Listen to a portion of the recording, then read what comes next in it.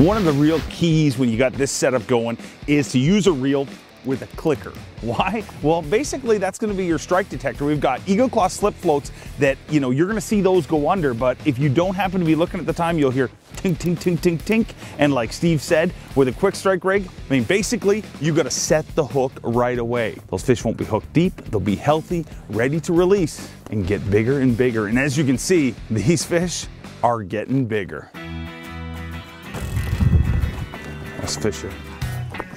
Oh boy, good one, good one. Oh boy, good one, Edie.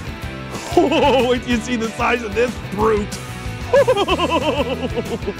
Oh, it's a giant, dude. Look at it. Oh man. Oh, what a beast. Stay in the net. Stay in the net. Oh, it's a triple sow cow. That right there is the kind of pike that we got in plane. Come out here to Saskatchewan to get. Oh, another fish, another fish. We got a fish on here. We got a tangle. Steve is getting that one. Oh, there we go. You know you're in a good spot when Steve's unhooking that big one I just caught. Whew.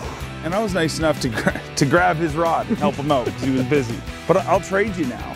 Oh, look at the size of that beast. And you know you're out with a good guide when, you know, he's willing to let you hold this one. And he holds that one.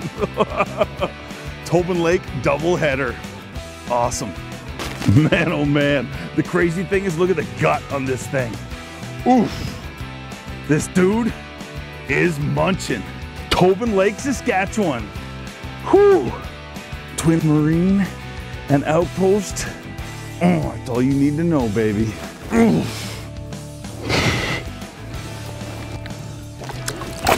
Oh my word.